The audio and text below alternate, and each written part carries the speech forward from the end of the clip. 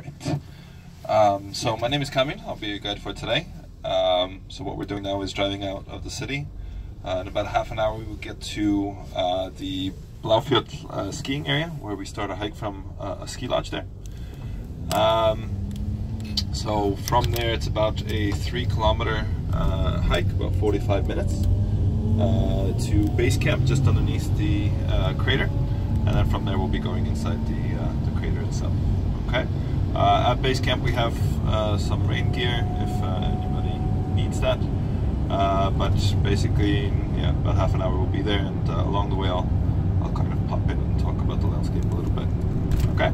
Alright. Sounds good? Sounds good. So as far as the weather today, I guess we can call it Icelandic. So it'll be quite windy, at least up on top of the ridge. Temperature a nice warm 2 degrees. Alright.